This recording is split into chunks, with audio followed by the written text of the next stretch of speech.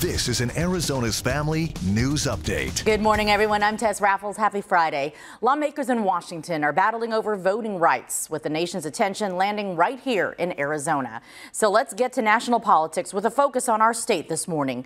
Democrats, as we've mentioned, failed to advance their voting rights bill in the Senate, as Arizona Senator Kyrsten Sinema refused to sign off on changes that would have pushed the bill through the Senate without Republican support.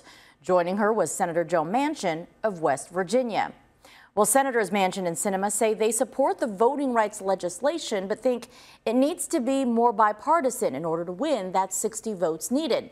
Now, applause for Sinema is coming from an unexpected place. Governor Doug Ducey. I want to give Senator Sinema credit for standing up and protecting a Senate rule that she believes in. I'm glad that she's trying to bring people together. Many Arizona Democrats don't see this as a unifying moment necessarily. They're voicing concerns that without federal protections written into voting bills, current Republican proposals at the state capitol will make it harder to vote in Arizona.